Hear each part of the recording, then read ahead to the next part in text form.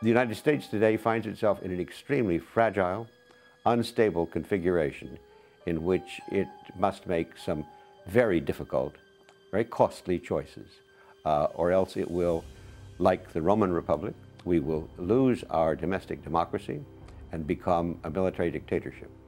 A government that is voiced by the people has participation and contestation, where people get out in the streets and then they contest whatever they feel like they can contest because they have no fear of reprisals. We could be recapitulating the history of the Roman Republic, that we will continue down this path, stagger down it under the facade of constitutional government until we are one huge military-industrial complex.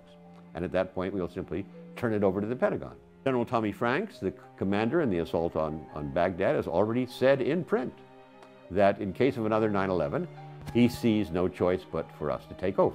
Since 9/11, of course, we all have seen this restriction of civil liberties, the increase of the police state. Now, where this leads is hard to say. There is nothing more unstable than a country that combines a domestic democracy with a foreign empire. That it can be one or the other, an imperialist nation or a democratic nation.